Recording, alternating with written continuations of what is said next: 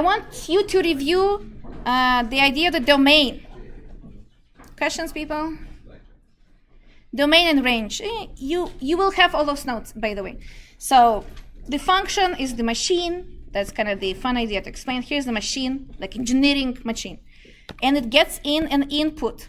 I'll be using this terminology a lot. Input and output. It swallows the input. That's called domain. It works on it. It does some stuff, some magic, or just y equals x squared. Y equals square root of x, whatever it is. And it spits out the output. I'll be using that terminology too, called f of n. The output is range. That will be important for this class. We'll be doing it a lot, graphically and not graphically. So input or domain called argument, and then the output is range, f of x. And you know this stuff.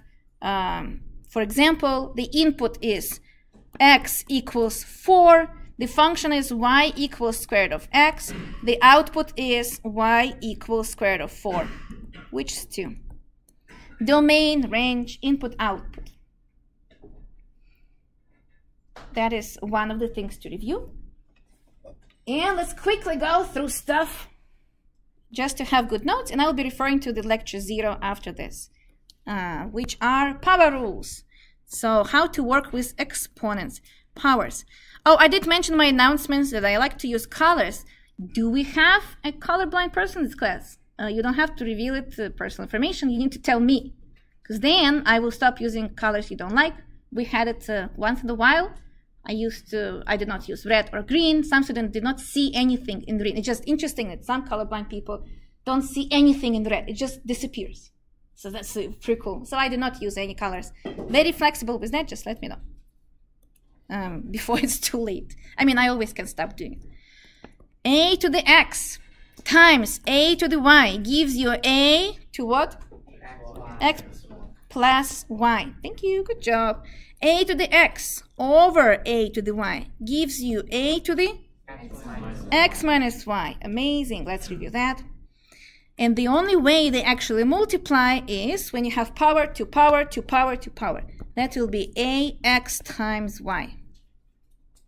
Or yx. Doesn't matter. Sometimes people even reverse it as y to x. Doesn't matter because it's product.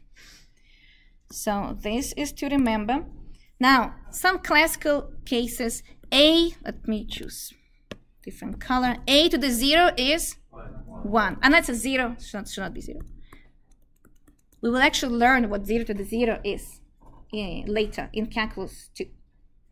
0 to anything is 0, but anything to 0 is 1. So that's the conflict, and we're going to learn it later. It's very interesting. A to the minus 1 is 1 over a. Again, a should not be 0, right? We know that. Let's not divide by 0. We will be dividing by 0 in this class a lot. That will be very impressive too.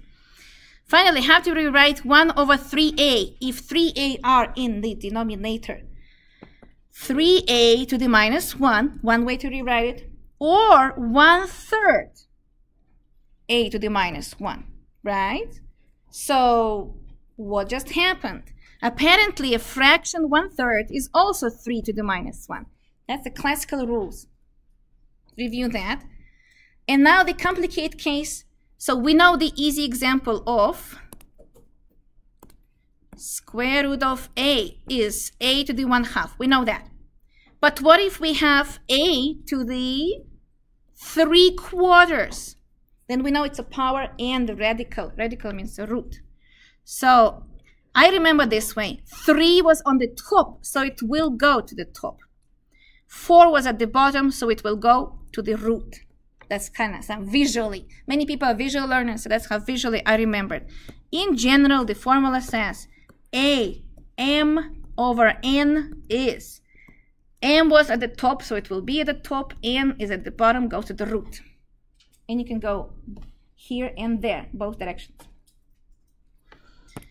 One more thing to review is square root of a times b is square root of a times square root of b. Or both are 1/2. A to the 1/2, b to the 1/2. Those are the notations and rules. one of the important thing is, how about, actually that's not supposed to, let's do together, a plus b. Square root of a plus square root of b. Yes? That is not true. So I'll be making mistakes mostly on purpose or not for you to concentrate and catch. It's fun. It's fun to catch professor's mistake. You can definitely tell me that it's wrong. It's part of the class, so it kind of makes it exciting. You cannot do that. That will be a common mistake. Just don't do that. Plus and minus. There's nothing to simplify, actually. You can maybe write down a plus minus b to the 1/2, but you cannot break it into pieces because it's not a product or quotient. One more. Minus x squared is not minus x squared, even though it sounds the same. So I know that my American colleague, he does a pause. Minus x squared is not the same as minus x squared. Anyway, because the left-hand side has minus outside of the parentheses. So you can simplify and write down minus x squared is not x squared. That's why. Formulas to know, formulas which we expect you to remember. So put it in the box with exclamation mark. X plus or minus y to the squared. That's called square of the sum or difference. You square the first term. Plus or minus double product. Plus square the second term. That will be important. Let's call it formula number 1. So 1 in the circle, it's a notation. It means I'm naming it. Formula number 1. And the second formula we expect you to know is difference of squares, x squared minus y squared. Yeah, good job. And plus y. Amazing. If you don't remember this, that is why this lecture is for. You have 2 days to look through this lecture and remember these things. The earlier you memorize it, the better. On the test, we assume you know it, so you kind of don't have a choice. Again, let me put in different color. X plus minus y squared is not x squared plus minus y squared. You cannot break it to pieces if it's a not product or quotient. So do not do that. Everything else, put it in the box. This is important. I always tell my lectures what is important. Now, your favorite quadratic formula. ax squared plus bx plus c equals to 0 has roots. Usually 2 roots, sometimes no roots, sometimes 1 root, but that's actually 2 the same roots. X, I usually write down 1, 2, and there are different notations, doesn't really matter. Do you know the song? International students, you might not know, but Americans have songs on everything. There's songs about quadratic formulas, some series, convergence, lots of stuff. They like that. Alphabet, we don't have song for the alphabet in my culture. We're hit by a stick and we remember it. So the quadratic formula is minus b plus or minus square root b squared minus 4ac all over 2a. So you can sing it during the test just quiet. I'm fine with that. So remember that, review this, that 2 roots, it's a parabola. And then when we set it equal to 0, we see where it intersects the x-axis. With 2 places, 1 place, or no places. That's the idea. Fractions and factoring. Many people are struggling with fractions. So let me show you that, which is okay. Again, don't be upset if this is hard, if this is old, it's been a while, summer or several years for you. Your job is not to get upset, but to catch up. So I will be always saying that. Being upset is not going to help you, but catching up will. Fractions. For example, x plus y all over 15. How to rewrite it as a 2 fractions? Plus y over 15. Thank you. That's very good. That's example number 1.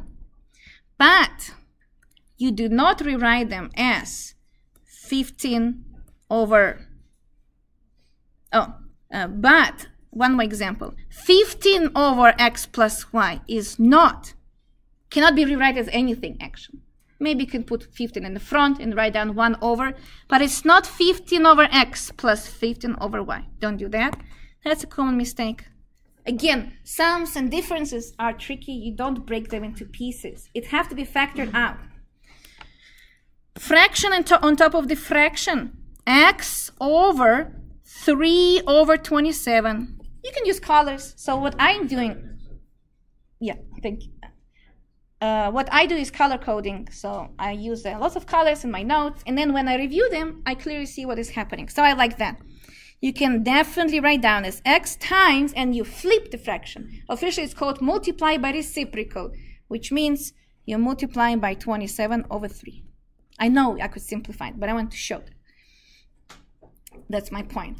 So there are several ways to writing it down. Check it out. You can also write down as x times 1 over 3 over 27. You could do that. You can also write down as x times, you can also write down as 27x over 3, like so. So learn how to work with your fractions. How about this one? Number 3. X plus y over x plus 7. You have this quite a lot already on Monday. Can I simplify? That'd be nice. You cannot. It's not y over 7. Just because something is repeated, you cannot necessarily cancel it out. You have to factor it first. Then it will work. That's smart, yes. You can multiply by the reciprocal. You can multiply by the conjugate. We will do that in the future. So we're going to do that later, but don't make this small mistake. Leave it as it is if I don't require to do anything else. So don't do this, but you can work with it if it's a product, x times y and x times 7. Then yes, you can divide by x, because cancel it out. And it will be y over 7. And of course, you can only do it only if x is not 0, because you cannot cancel out 0. Canceling means dividing by, so you cannot divide by 0. That is the idea. Finally, let's do this one, interesting one. Example number, so that was example number 4.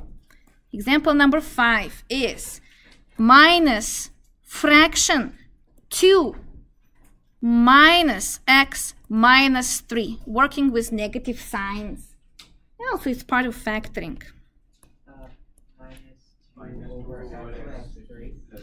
So the answer is, like you said, 2 over x plus 3. But it looks so fast. How did you do it? So let me show you steps. There are several ways of seeing it. You can write down minus 2 over minus x minus 3. So negative sign can jump into numerator because it was in front of it. You can also write it down as minus 2 over factor out minus. It will be x plus 3. And then, exactly, you can cancel out the negative sign. So the answer will be 2 over x plus 3. So that's some things to figure out how to work with factoring, products, and quotients. And one more thing with factoring. Questions about anything? I don't ask questions right now because it's review. So, but I will be asking for questions with a new material, of course.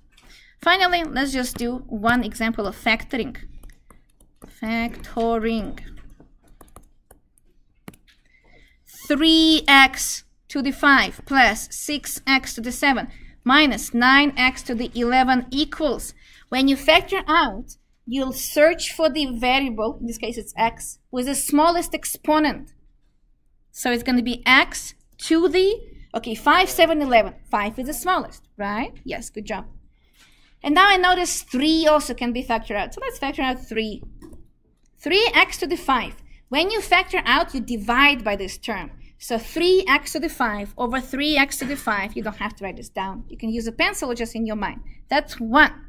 6x to the 7 over 3x to the 5. 6 over 3 is 2.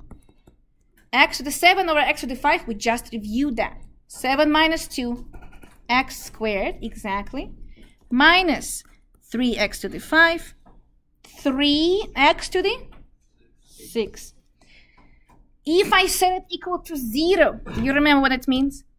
If I set it equal to 0, it means 3x to the 5 equals to 0, and or 1 plus 2x squared minus 3x to the 6 equals to 0.